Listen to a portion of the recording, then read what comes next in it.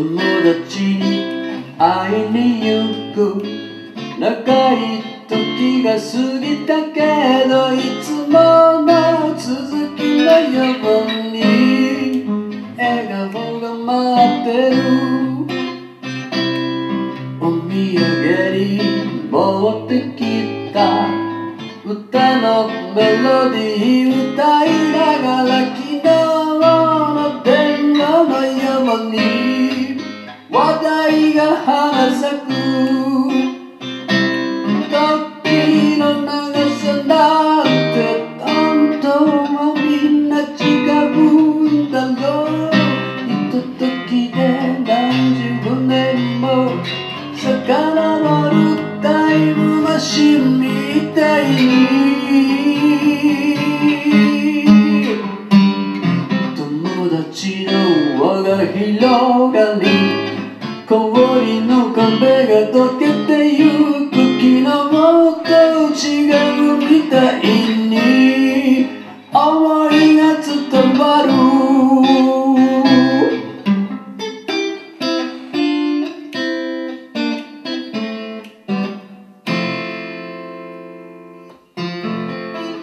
バイクの旅の話やバンドのライブのことが矢継ぎ早に飛び交う。ジョークを交えて帰りの時間なんてどうでもよくなってきた。このまま何十年でも喋り続けられるよ。時に広がるなんてみんな気がついてないんだろう。二度と同じ色にならないカレイドスコープみたいに友達に会いに行く。長い時が過ぎたけどいつもの続きのように笑顔が待ってる。笑顔が待ってる。笑顔が待ってる。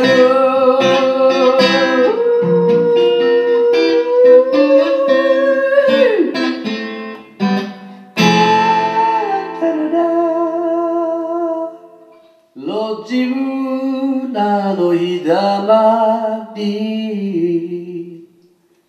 日だまりの中で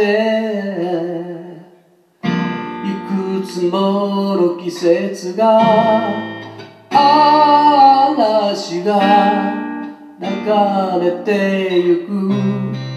流れていた馴染みの笑顔も日だまりの中から一つ一つ去ってゆく。もらった命の糸いざに広げて絡まないように毎日毎日紡ぎ続ける。日だまりの中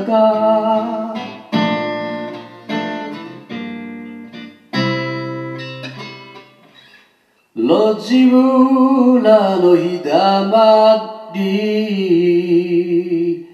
小さな世界で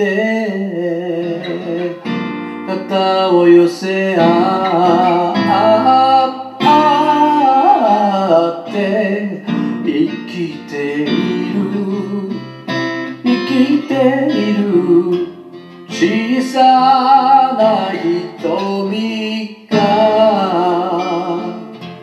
夢を持てますように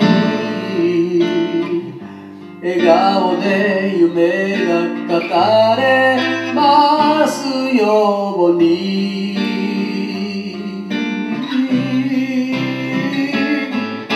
幼いこの子の夢が叶えられるように、絡まないように毎日毎日紡ぎ続けよ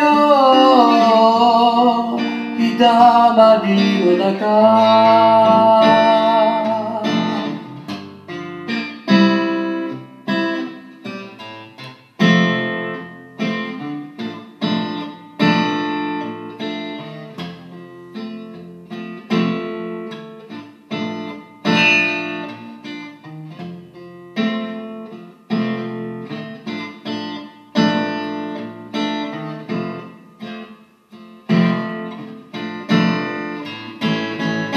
嵐が絡めた糸は定めと心に絡まないように、明日へ明日を紡ぎ続ける。日だまりの中、すべての子供の夢が叶えられるように、叶わないように毎日毎日紡ぎ続けよう。日だまりの中、日だまりの中、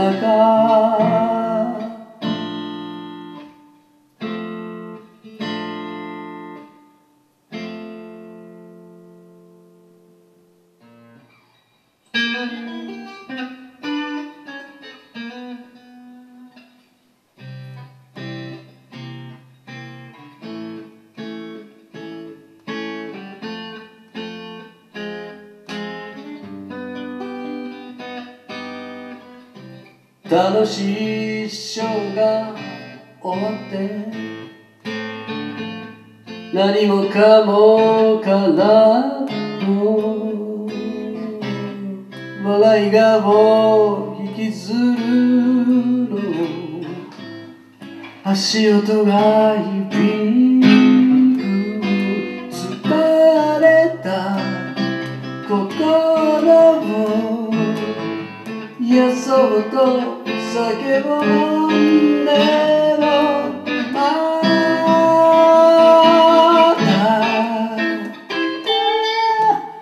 日曜日の夜、楽しいショーが終わって何もかもからと噛みしめていたいのに、映らない響き。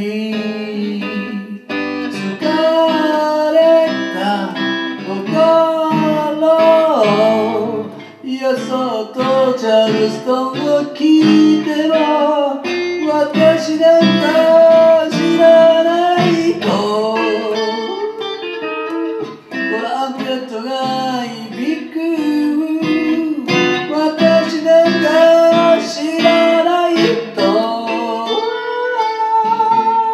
トランペットが響く。